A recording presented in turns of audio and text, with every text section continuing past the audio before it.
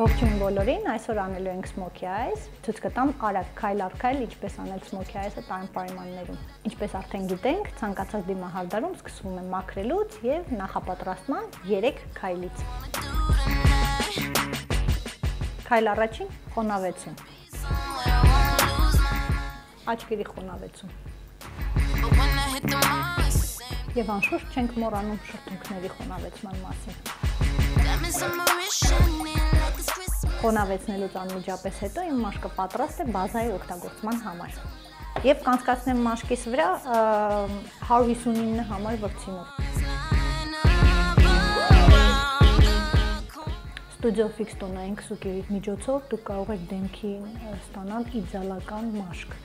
Ինքը դա հաղորդում է ձեզ ի շնորհիվ իր խիտ միջինից բարձր ծածկողականության շնորհիվ։ Այնուամենայնիվ ինքը շատ առաձգական քսուկ է, այսինքն չի չորանում դեմքի վրա եւ անհանգստության եւ դիսկոմֆորտի զգացում դուք չեք ապրում։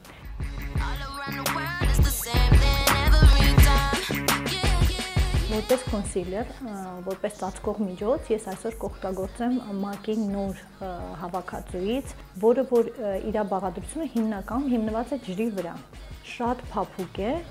օգտագործելուց առաջ անպայման պետք է թափահարել, որովհետև բաղադրությունը, նորից եմ կրկնում, ջրի հիմքի վրա է պատրաստված։ Հիմնականում ստվերները լինում են քթի կողքերը, կզակի եւ շուրթի հատվածում, աչքերի շուրջ,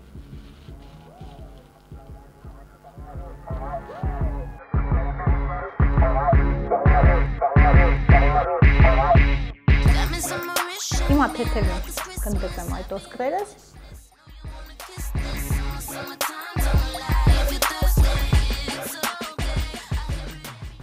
Այդ ոսկրերի գունաներքն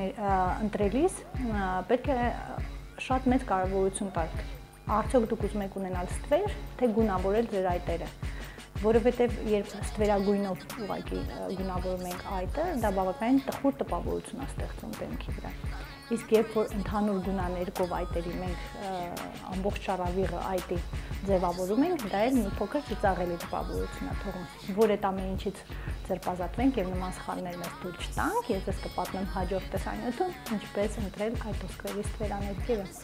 Դիմափոշին օգտագործում ենք շատ խնամքով, որ դեմքի վրա ավելորդ չորության զգացմունք չունենանք։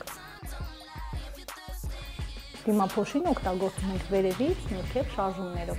որ ավելցուկները դիմափոշու չկուտակվեն մազերի աճի շրջանում։ Հաջորդ քայլը սանրում ենք։ Այնուհետև ընտրում ենք համապատասխան գունաներկ։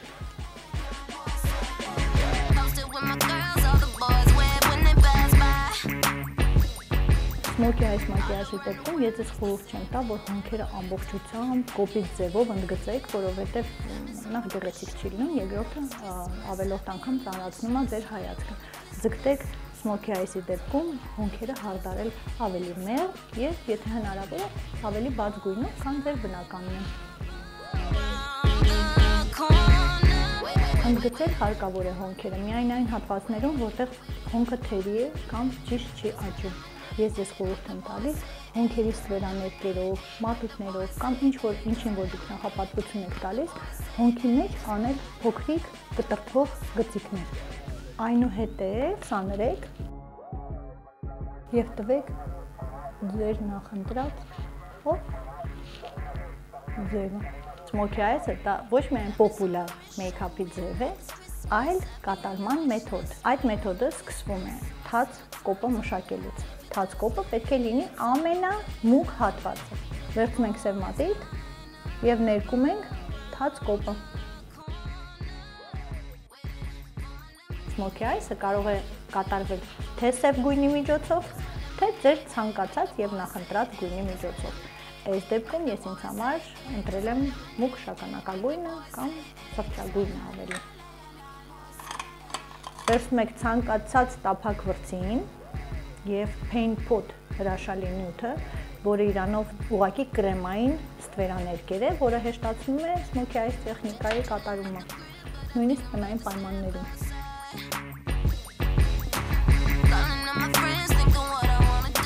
Նյութը վերցնում ենք շատ փոքր չափաբաժնով եւ հարթ եւ հավասար պատում ենք ամբողջ շարժում կոպը։ Հաջորդաբար վերցնում ենք այն գունաներկերը, աչքերի ստվերաներկերը, որոնք որ համապատասխանում են այդ օրվա ձեր նախընտրած իմիջին եւ մեյքափին եւ փափուկ վրձինի միջոցով ցանկալի կլինի, որ դա լինի կամ երկու նույն գույնի անցում, կամ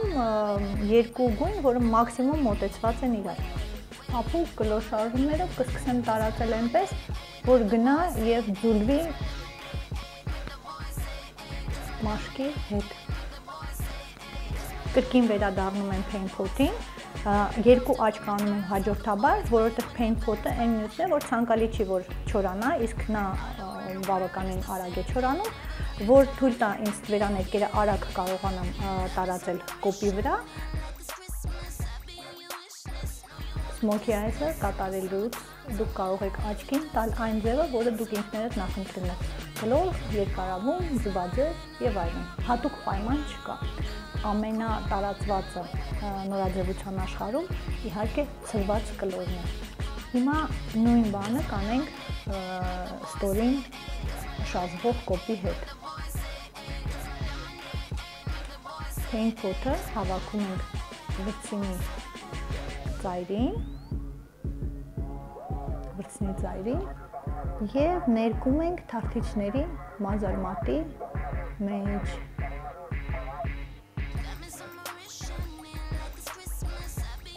Հաջորդաբար մյուս աչքը։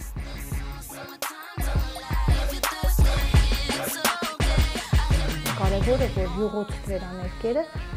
հավասարաչափ եւ հարթ նստացնեք մաշկի վրա։ Չափսով ավելի փոքր վրձին, հնարավորինս թարթիչների տակից, թարթիչների վրայից հարկ չկա ներկել, որովհետև ավելորդ փոշին ընկնում է ստորին կոպի տակ, այդ իսկ պատճառով ստվերաներկը վերցնում ենք շատ խնամքով եւ քիչ եւ մտնում ենք թարթիչների տակից։ Այս ստվերաներկերը շատ խիտ պիգմենտ ունեն, դրա համար նույնիսկ ամենափոքր չափաբաժինը ավելին քան բավարար է։ Լավ որակյալ գործիք օգտագործելու դեպքում դուք ավելի քան վստահ եղեք, որ կոպը չեք սեղմի եւ չեք վնասի։ Թարթիչները բարձրացան, գեղեցկացան, կլորացան, տուշ թարթիչների սևաներկ։ Instacurl-ը ոչ միայն շատ լավ էֆեկտիվ տուշ է, նաև շատ հարմարավետ գլխիկը պտտելու շնորհիվ, վրձինը ունենում է կիսակլոր ձև, որ շատ հեշտ է թարթիչները կլորացնելու համար եւ ուղիղ դիրքից գնում ենք դեպի կիսակլոր դիրք։ Այտերը գունավորելու եւ ձևավորելու համար ընտրել եմ երկու տարբերակ, մուգ տարբերակը եւ փայլով տարբերակը։ Մուգ տարբերակը թեք վրձինի միջոցով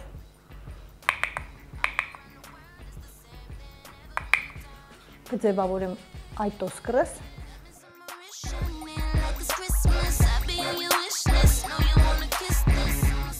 գույն հաղորդելու համար կօգտագործեմ մեկ այլ այտերի ստվերաներկ, ժպտում ենք կլոր շարժումներով, կարող եք մատիկների միջոցով կամ նորից վրձինի միջոցով highlighter-ը դնել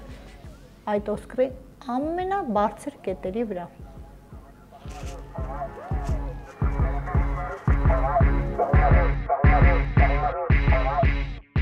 Անցնենք շրթունքներին,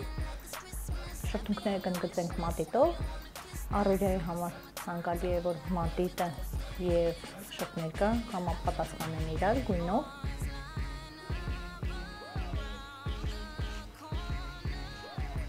Թույլատրելի մեծացման ծավալը դա հենց մատիտի լայնությունն է, այսինքն 1-1.5 մմ չափով։ Դրանից ավել մեծացումը նայվում է արհեստական, այդ իսկ պատճառով խուսափեք նման բան անելուց։ Գործը հասավ շրթներկին, շրթներկը ռետրոմատ սերիայի լիկվիդ լիպստիկ տարբերակն է։ Եթե ուզում եք ձեր դեմքը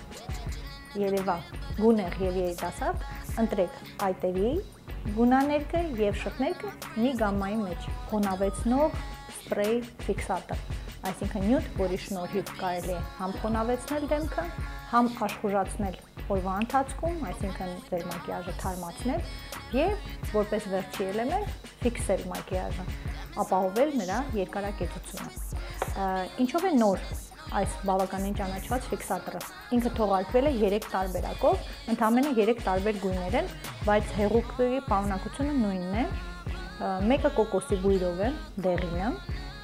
մանուշակագույնը նարդոսի բույրով, լավանդա եւ իմ ամենասիրած տարբերակը դա վարդի բույրով սպրեյն է, որով ես հիմա ավարտի կբերեմ իմ մայքափը։ Այսօր արեցինք Smokey այս դիմահարդարման այս տարբերակը, հուսամ ձեզ այն դուր եկավ, գրեք մեկնաբանություններ եւ ասեք, թե ինչ կուզենաք տեսնել հաջորդ եթերներում։